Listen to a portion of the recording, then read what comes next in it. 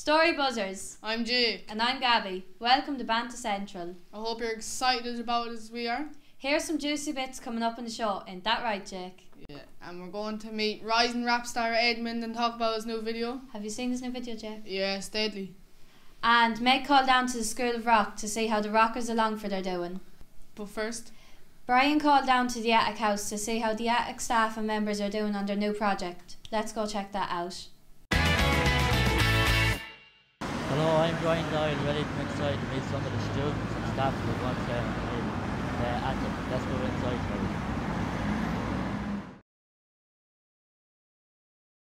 Hello, I'm here with Leanne, Darren and Katie, ready to ask them some questions about Attic Youth Club. So tell me, can you tell us a little bit about the Youth Club? Well, the Attic is a great place where loads of different students can come up and they can chill and relax and have a good time with their friends. But the Attic also runs loads of different courses like tech space and drug and alcohol awareness. Thank you. What is HYPE? HYPE is it's a youth festival run once a year. It's a day-long youth festival. And the whole point of it really is that it's a safe place for teenagers. There's no alcohol or drugs permitted in the venue.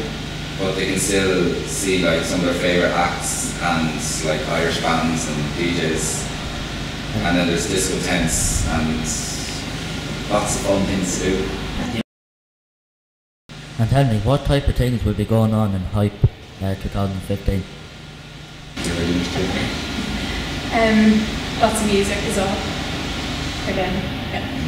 There will be face painting, bounce and castles. Discotheque, rock band. Yeah, I don't know. Food. Food is the main thing. Yeah. And what is a headline act? Headline acts, I don't think any acts have been revealed yet, so be looking at the Facebook page and I'd say it'll be revealed shortly. What do you mostly enjoy about HYPE? I think it's just, disco tent is great fun. With friends, like just having a bit of a dance and stuff like that. But then the acts, the music acts are brilliant every year. Like some of them are people you wouldn't hear of, but they're great. Like they're good at playing music. Yeah, and the ones from the Youth Factor that might be friends with us, we see them perform and feel proud. Tomas Kelly. Not Tomas. Mayhem. Yeah. He's in. We just go to us. Hello Brian, you're very welcome to the Attic. The Attic was started in 2007 here upstairs in the Templemichael Hall. We cater for all secondary school young people between 12 and 18 years of age. With the 9s secondary schools, I think it was 9 or 11, I may stand corrected on that. Schools in the county. Is there money coming in? We have over 2,000 young people registered with us that we would interact on an annual basis here in the Attic. Why do you have discos no Saturday nights? We try to hold a disco once a month, so it's a place for a safe place for young people to come and enjoy themselves without having under the influence of alcohol. It's a drug and alcohol-free venue. Can you tell us a bit about Attic? The Attic House, we purchased the building in 2013, and since then we have been fundraising all around the county, and I'm sure you probably saw most recently we've had a huge fundraiser called Longford Goes Strictly Come Dancing, and it was a huge success, and it has enabled us to start phase 1 of the development. Best of luck. When do you think the building is going to be open? Thank you for your interview. Thank you, Brian. Phase 1 of the development will be hopefully opening this summer, and there is an election coming up in the next 18 months, so you never know, the government might loosen their purse strings and we might get funding for phase 2 of the Attic House. Thank you. Here's James Donnelly, your man from Facebook. That's a very good description of myself, I have to say. How are you, James? Fantastic, I'm happy to be here. And James, we're just going to talk a little bit about your videos. What made you start them? I'll be honest with you, it was complete boredom in the summer of 2013. I had nothing to do and I stuck up a video.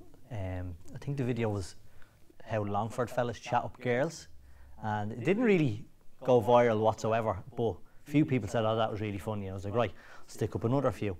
That whole summer I didn't stick up any. Wasn't bothered. September, stuck up a video about what Irish mammies say, not based on my own mother if she's watching. Stuck that video up, that went viral after 6 hours. It was on 13,000 likes and people were like, do more, do more. Did more, they went viral. Set up a page and fast forward 2 years later, it has 126,000 followers. Come here to me. Come here to me now. Come here. Didn't I just tell you to come here? Oh, girls, come in here now till I get a look at you and we'll get a few photos. Ah, Jesus. Here, you know your man. You know your man down the road. You know your man with the face. You know your man with the 2 arms, the 2 legs, the eyes, the nose, the ears. You know your man? Yeah, well, he moved away. How many calories did these aero bars have? Hold on a second now. Well, you didn't get that attitude from my side of the family anyway. I see you're tagged in a lot of statuses on Facebook. Do you just ignore the hate or do you reply? I tend not to ignore the hate because it kind of fuels me in a way. People need to realise that what I do on the internet is, it's a character, it's a persona. Yeah. A lot of people don't agree with what I say, but they still watch it because it's entertainment. It gets people talking, no matter what the issue is about, whether it's good or bad. If you meet me in person, I'm not going to be like what I'm like on screen. I'm not going to start shouting obscenities and mouthing off. I'm actually very quiet in person, believe it or not. James, where do you get your inspiration for your videos? Growing up, a lot of my friends' parents told me that one day I'd be a clown, and I thought that myself, to be honest. I always found myself being able to make people laugh very easily, but I consider myself not very funny at all. I think a lot of my stuff is very cringe-worthy, but people seem to like it. And in terms of inspiration, I don't really have a figure of inspiration. Most of the stuff I come up with is literally just there on the spot. I might watch telly and see something and I say, oh, that's after reminding me of something. Or I might see someone else saying something and I might say, that's actually very funny, I'm going to rob it. It's not really about inspiration. I could be sitting there and it'll pop into my head and I'll record it and it'll put it up. There'll be no outtakes, there'll be no edit, and it'll literally just be straight up onto the internet. And you've done hundreds of video, James. Do you get any money from it? From videos on YouTube, I do, but it's not a lot, contrary to what people believe. In terms of Facebook, you don't get any money from Facebook whatsoever. There's no terms of income with that. The money I make is from going around the country, appearing at teenage discos and events, fundraisers. I've done judges for talent shows. I've went to teenage discos, I think, in about 17 counties now, and I've been doing that for 3 years. And there is good money to be made from that, literally going in, meeting my fans, getting them photos with them, talking to them, and then leaving. And with that work, I've met a lot of celebrities, both Irish and foreign. Geordie Shore, I'm sure you watch it, people from that. Yeah. Irish celebrities. Joey Essex was probably the most memorable one I was working with. Well, I wouldn't call what he did working. Irish teenage discos. Teenage. I swear to God, I'll break her face. Will you shift my friend? He's playing Beat the Slut and he's already shifted 54 people. Come on now, we take 47,000 pictures just outside the place before we actually get in the place and take another 57,000 pictures and then another 30,000 pictures in the chipper. We're going to take it serious now, James. Cyberbullying seems to be a big deal to you. The whole thing with cyberbullying, when I first went on social media, I was 13, I went on Bebo. And I thought Bebo was great. You could meet all your friends, talk on it, put up videos, whatever you wanted. And a fake online Bebo profile started abusing me from when I first went on it, telling me to kill myself, hang myself, all these disgusting things they were saying to me. And I dealt with that for about 2 years before I went off Bebo. I didn't tell anyone. I didn't know who it was, and I didn't see a point because it was an anonymous profile. There was no one that could really find out who it was. But I dealt with that for 2 years, and when I started making my videos, even though I might not have wanted to be a role model for young people, I got parents and young people messaging me saying that I inspired them to do this, I helped them speak up against bullies, and I found myself a bit surprised about it, and I says maybe there is an issue to be tackled here. We seen you at the Longford Chocolate event against homophobic bullying and transphobic bullying. So I presume you'd be voting yes for equality. I would encourage anybody who can vote to vote yes, because in my opinion, it's not right to stop two people who love each other from marrying. It's no one else's business, it doesn't affect anyone. All the issues coming up about it that the No campaign are talking about, as in the family ideals, all that, it's irrelevant, because the No campaign are saying that every child deserves a mother and a father, which I think is very insulting towards single parents. Plus, homosexual couples were given rights to adopt kids last year if they're together 3 years. And the No campaign are simply putting out irrelevant information, because even if the vote doesn't go ahead, homosexual couples are still going to be able to adopt kids, so it's irrelevant. Right, thank you James very much. So this has been Gabrielle and you're at Banter Central. So the internet is a strange place, and YouTube is even stranger. From card tricks to dancing speakers, people do the silliest things.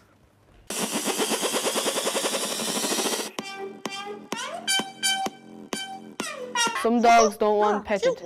Do you like squeaky toys? Crazy move. Holy shit. Quitting friend style. Margot. Hola. Margot. Hola. Margot. Hola. Margot. Seeing eyes. Dogs Finley, where these you going? days. Finley. Finley. Finley. Oh my God. Show off.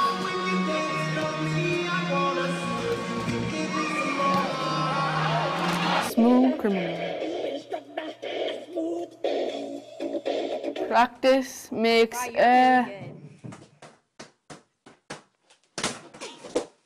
what aerobics? Hey Amanda, come here, I gotta tell you something. Dig those moves. How you doing? Don't hate the player. Parents. Tickle, tickle. No. Stop it. If only all women were this quick. It's magic. I'm gonna change this car from red to black. Did it work? No. Hey guys, we're here with Edmund. He's a 5th year in our school, Templemichael College, but he's also an upcoming rap star in Longford. Welcome to the show, Edmund. Nice to be here. How are you? I'm good, I'm good. Okay, can you tell us a bit about your music? My music is like really inspired by lots of people, like people to like Kendrick Lamar, Eminem, J. Cole, Jay-Z, Nas, all the like really popular like OG rappers in those days. And I have like, it took me a while to like really find my sound in rap, because like when I started off I wasn't really that good, and I also really wasn't worried about the quality of music and all that stuff. And when I was younger, when I was about 13, I wasn't really interested in rap that much until I started listening to people like Kendrick Lamar and Drake and all of them, and I really started to rap, and I started to see like myself up there someday. And I really started like rapping, recording music when I was like 15 years of age. And when I was 15, I put out a song called, like, well, it was a cover. It was called "Started from the Bottom." It was ages ago. It was about 2 years ago I put it out, and it was terrible. I have to say it was terrible. And I didn't put a lot of videos out after that. I made a lot of videos after that, but I didn't put out none of them. So do you think your music changed much? Definitely changed a lot. Changed quite a lot. I didn't really know that this song, like when I was making this song, I just thought like, oh, nice quality. I didn't really know it was like people are actually going to take notice to it, because I've put out other stuff for it. I didn't get that big of a response like Yeah. this one before. But yeah, And your new song, what's that about? it's it's called Monster, and it's like kind of like it had a theme behind it. Like if you've seen the video, it's like me in a forest, Yeah. like Monster, and it's about like how I progressed in rap. Is like the first few lyrics is 3 a.m. the devil trying to kill me, trying to be real, but these haters don't want to feel me. It's like people listen to my stuff, but they don't like it. People can get jealous really quickly, and then I say that, well, I'll keep making my money, and the money will turn me into a monster. Understand? And there's much work going into your music. Yeah, a lot of work goes into it. People don't really appreciate how long it takes to actually produce a song, to make the song, to record the song, and to make the video as well. It takes a lot of time to put out that kind of quality. So how long did it take you in full to make the whole film or the whole music? It took, writing the song took me about 5 days. Yeah. Recording the song plus mastering and mixing the song took probably about a week. Yeah. Making the actual making of the video took 3 days, but editing took around about a week or two to actually edit it. So that altogether, maybe less than a month. And do you do all the editing yourself? I do most of the song editing, but I don't, like my friend, his name's Eddie B. Yeah. He does the video editing. Yeah. Okay, do you have any gigs coming up, Edmund? No, I have to focus on the Leaving Cert. So after the Leaving Cert in the summer, I'll have some gigs. Probably I'll make some gigs. Okay, thanks for coming, Edmund. Yeah. Now we're going to see an exclusive video of Edmund's new song, Monster.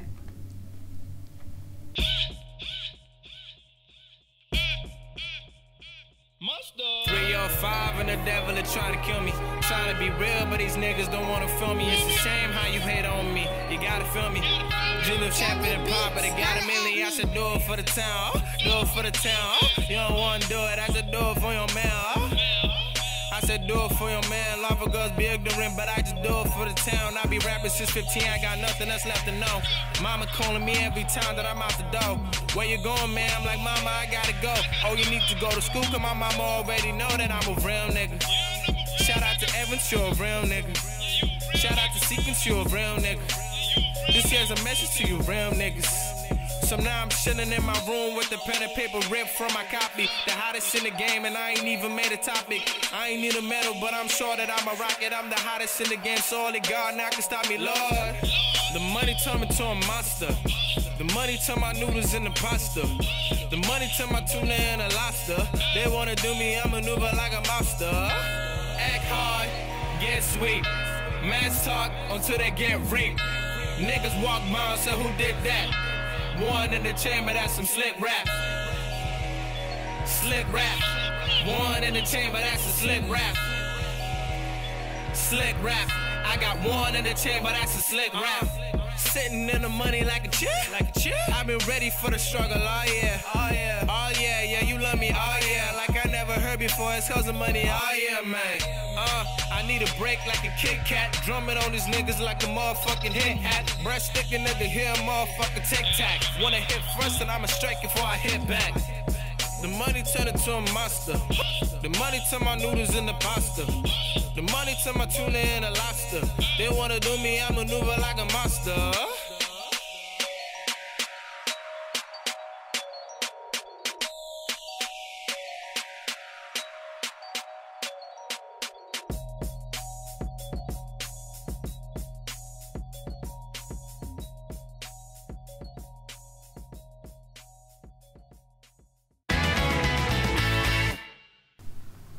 School of Rock is a new thing in Longford, so earlier this year we sent Meg down to investigate and see what it's all about. Check it out. I'll be your light, your match, your burning sun. I'll be the bright and black that's making you run. Hi, I'm Meg Lucas here from Band Central, and I'm here with Valerie, the organiser of School of Rock. Tell us, how did you come up with this idea? Well, this idea, the School of Rock was an idea to get young people together to play music together and get them into groups and socialising together. So we came up with this idea of running the School of Rock. This is the second term of the School of Rock that we're holding here at Templemichael College in Longford, and it's inviting kids of secondary school age from all over the county to come together, and we give them tuition in vocal training and how to sing properly, also in percussion and playing drums. Also we do beginners and advanced guitar tuition. But also what makes it the School of Rock quite unique is that after the hours tuition that the kids in the School of Rock have, they also come together to have a jam session. So we're kind of getting people into bands to get socialising together and get kind of mixing together and playing music together.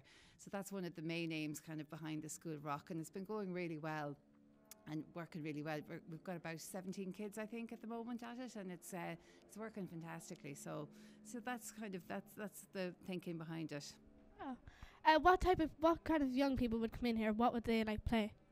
Yeah, the kids that come in here, they might be playing a bit of. Some kids have very little experience of doing their own playing of their own music. They might be only jamming a little bit, getting their guitar for Christmas or something, and wouldn't have a lot of experience.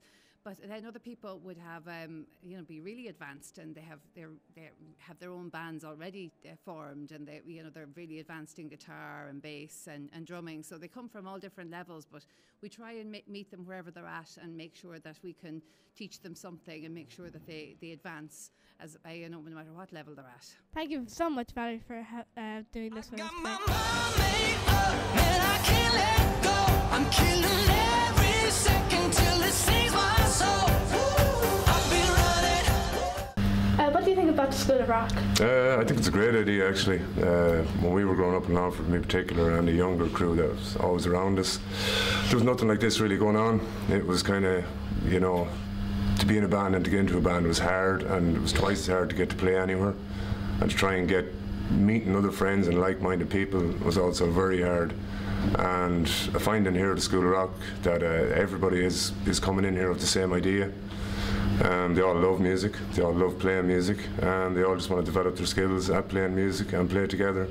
It was through my friend, actually, Shane Crossan, who I've known for years, that he actually let me know about this, and I immediately thought it was a fantastic idea. Fantastic, just for, as I said, it's for somewhere to come for musicians to get together with like-minded people to play together, maybe meet and form bands of the future. It's all has to start somewhere, so it's a fantastic idea, fantastic. And one more question, what do you like about the School of Rock?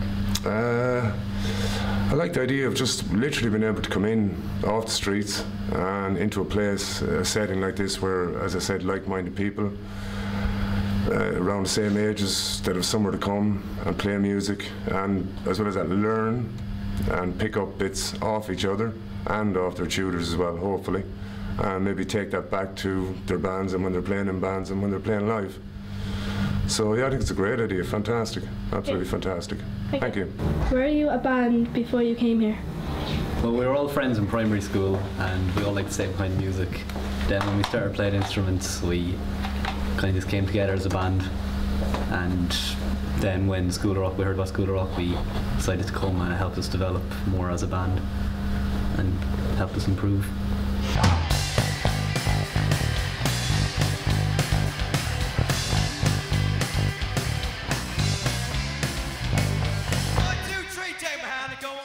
You look so fine, and I really want to make it.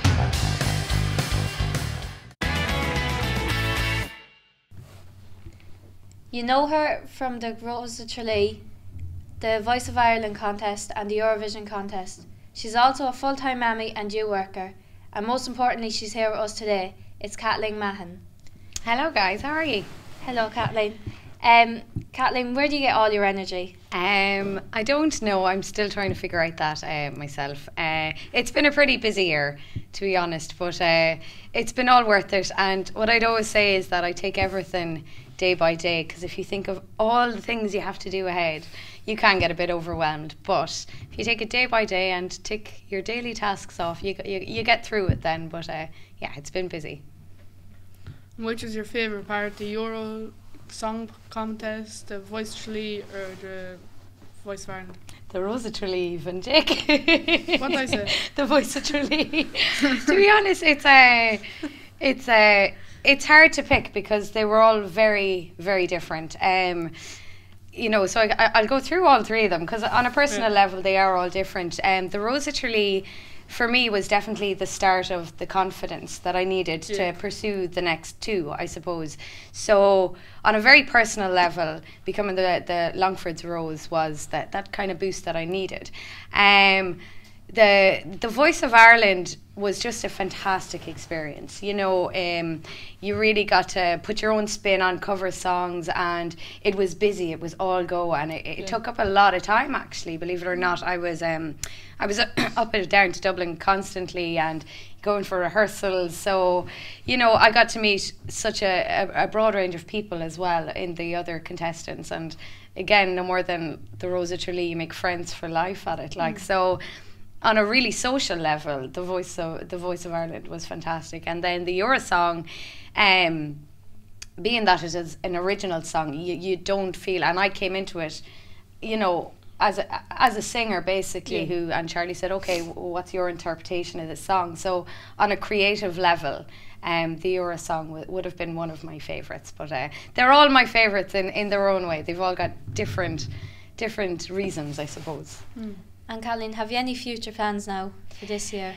Well, I plan to keep being busy. I actually don't know what to do, and I haven't got a lot on. I do like to keep really busy, and I suppose in the next few months, I have taken a little bit of a break now since everything has wrapped up, because it has been all go since Christmas. I was doing the Strictly Come Dancing as well, and I had my Rose duties, and you know, I had an awful lot of stuff going on then with the Eurosong and the Voice of Ireland. So I've taken a few weeks break, but now I'm really getting my head down, I suppose, and trying to think of what the next step is. So I suppose I plan to do as many collaborations as possible, because originally I would be a session singer, which is basically where you kind of step into projects and you know, do a little bit of studio work or a little bit of gigging.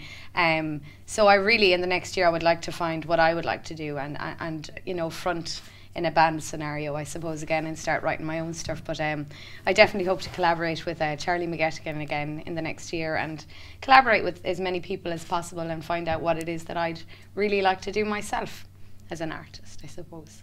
And I suppose, Kathleen, we heard you're playing at Hype, so... Yes, I am indeed. That should be fun to see. I am indeed. I'm going to be playing at Hype with a band I've played with for many years called the Groove Addicts. So we're really looking forward to that, and I might actually get some song suggestions off you guys, because you'll know what you want to hear, so I can take suggestions on board. But yeah, I'm really looking forward to playing Hype as well. It's a fantastic you know, event for young people all around the country. So yeah, I'm really looking forward to it. And do you have any role models? I find role models every day in people, and I admire people. I'm a real people person, and you know, yeah, I've picked up a lot of role models in the last year. One being Marie Walsh, our current Rose of Tralee, and Charlie McGettigan as a songwriter and an artist. But in everyday life, I admire people, and you learn from the people that you are around. And I've been very fortunate to have been surrounded by some really, really talented, you know, intelligent people in the last year. So yeah, and my family, of course, they're always my rock and my friends. So yeah. They've all been great, and they're all my role models for different reasons. Okay. Thanks, Kathleen, for coming in. You're very welcome. Glad to be here. And we're going to play out on your song, Anybody Got a Shoulder. Fantastic. Lovely. Thank you, Kathleen. Thank you very much for having me.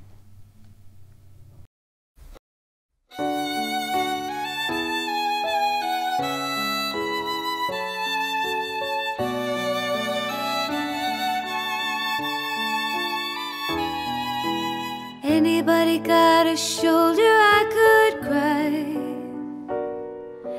Anybody got a hand to hold? Anybody warm? I'm feeling cold. Anybody want to hear the reason why? Anybody got a shoulder I could cry? Romantic fool, rules are rules in love and war. You knew just what they were, but you wouldn't see. And now he's gone. Wondering was in his mind, it wasn't meant to be.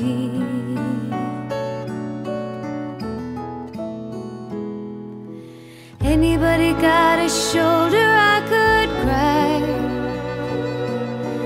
Anybody got a hand to hold? Anybody warm, I'm feeling cold. Anybody want to hear the reason why? Anybody got a shoulder I could cry? It's clearer now.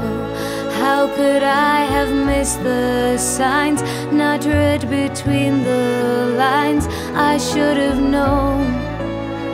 I'll know again when thinking I am but the only one.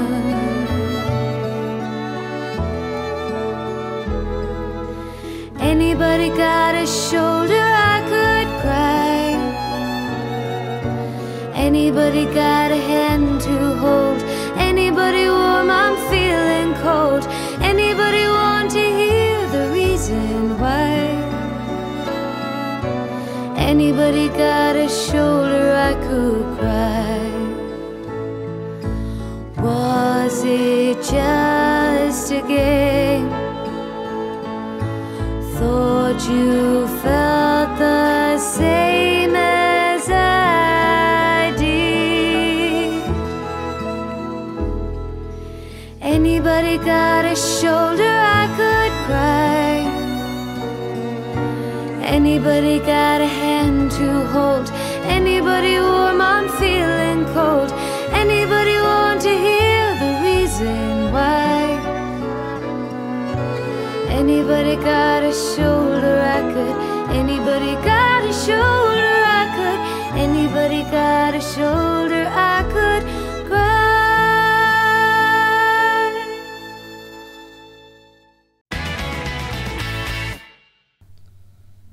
Really sorry, folks, the shows came to an end. What was your favourite part, Gabby? I don't know, Jake. The whole show was fun, but I suppose the interview with Edmund was good. What about you, Jake? What was your favourite part? My favourite part was Jake with RootTube. Of course, Jake, of course. Make sure you tune in next week to Ballymatton, Lanesborough and Granard. Playing us out is Nicole Raftery and Tony Hart with their band from the School of Rock. They'll be singing Seven Nation Army. Goodbye from me. And goodbye from me. Goodbye from us both. This has been Gabby and Jake and Banta Central.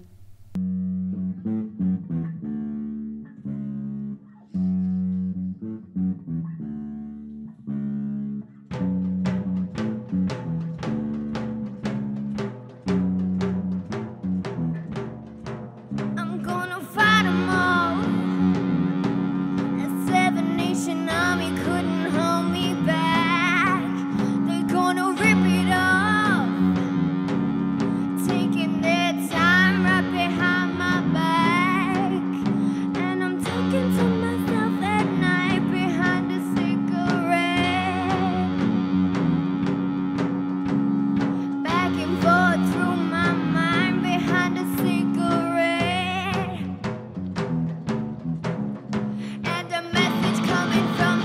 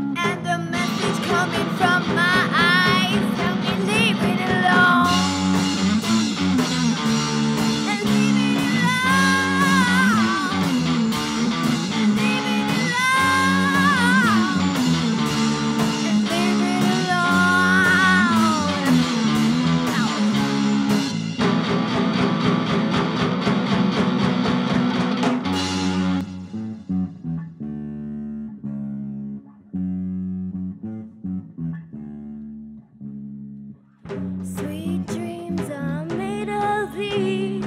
Who am I to disagree?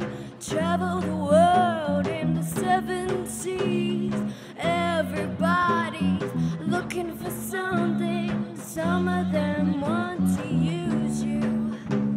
Some of them want to be used by you. Some of them want to amuse you. Some of them want to be abused. I'm going to Wichita, far from this upper earth forevermore. I'm gonna work the straw.